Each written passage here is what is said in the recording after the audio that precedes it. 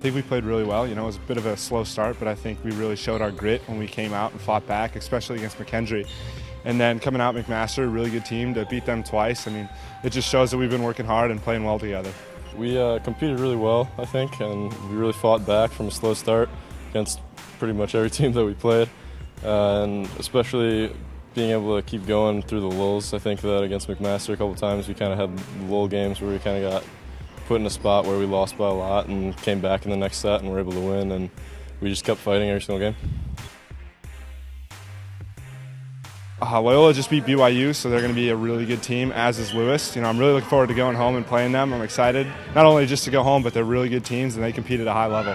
My brother is actually an assistant coach at Loyola, so it'll be interesting getting to play against him. And then they're both amazing teams. Lewis and Loyola played in the national championship a couple years ago. They're storied programs. Loyola went back-to-back, and getting to take a trip to play some out-of-conference teams is a really big deal for us. I think it's exciting because, you know, Pepperdine hasn't been there in a long time, and just so many people have said, oh, we're coming out to see you, and I think it's cool to finally be able to play in front of my family who's never gotten to see me play.